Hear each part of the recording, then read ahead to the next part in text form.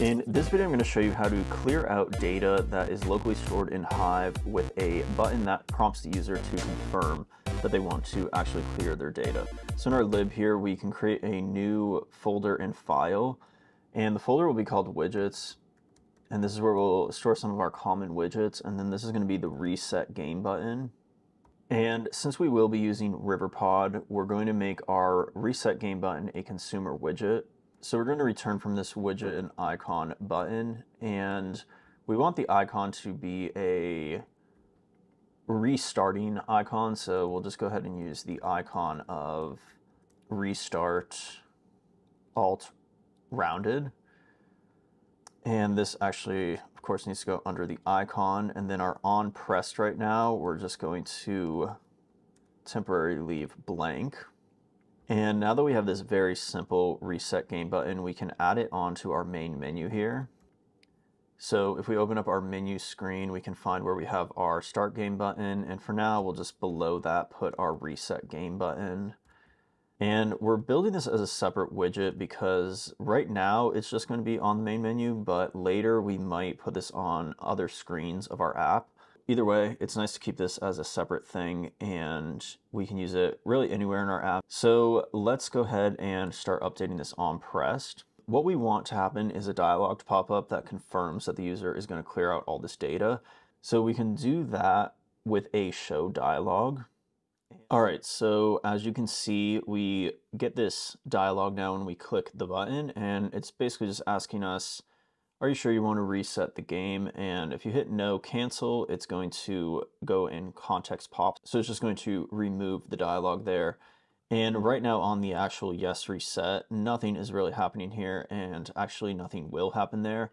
So we need to create this function in our Hive repository to actually reset the game. So this does not currently exist.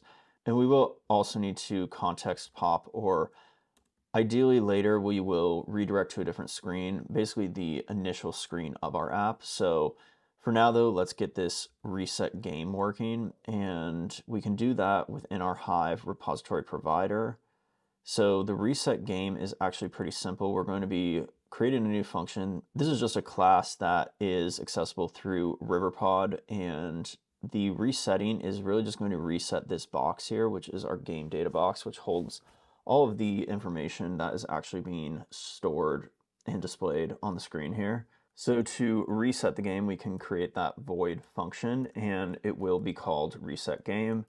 And this takes no parameters, and then we can either use the box variable that is right here, because we're just going to take this Hive box of game data, which is actually accessible through this box, and then we're just going to call clear on it. So this is going to completely empty the Hive box that is holding all of this data here. And if we were to run it right now, it will work, but it won't appear to work. So let me show you what I mean. So if we hit yes reset, it does pop that off because we added the pop here, but you can see all these values are still stored here. However, if you did restart the game here, you'll see those do get nulled out. So they were actually cleared, it just wasn't updated in our UI. So let me go ahead and add just a few values here. So we have values again, and let me show you how we can make sure that the UI is refreshed as well. If we go into our menu screen and look where these values are coming from, they're being read from this Hive repository. When we set this up, we were under the impression that the data here was never going to change from this actual screen. So that's why we were reading this. So if we change this to a watch, then the value here will get updated when there are changes made to the actual repository. However, if we were to save this and still run it, you're going to notice the exact same thing is happening. And that is because even though we're watching this, we're not actually resetting this or refreshing the provider at all.